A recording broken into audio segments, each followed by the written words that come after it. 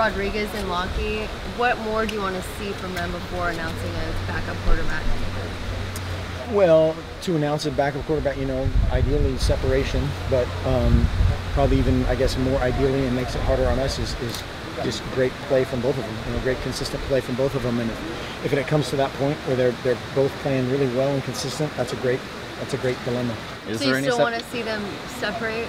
Is there any so far? Not really. I mean, there's been a couple days here and there where one guy's had the upper hand, but at this point, there's no significant separation. Do you plan to make announcements on depth chart announcements like that, red shirt decision announcements before the Not really. Yeah, not really. How do you feel about preseason polls?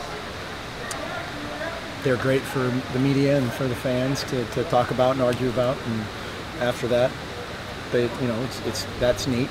But after that, it really doesn't matter to our guys or to us. One of the things you had to do in this offseason was replace two really good linebackers. Who's kind of stood out to you this fall? Who might even fill that role for you, those two roles? That's another place where there's a ton of great competition. We talked about the backup quarterback spot. It's a different guy every day. Derek Malone showed up a bunch today, running great. Rodney Hardrick has been really good. Joe Walker's been really good at times.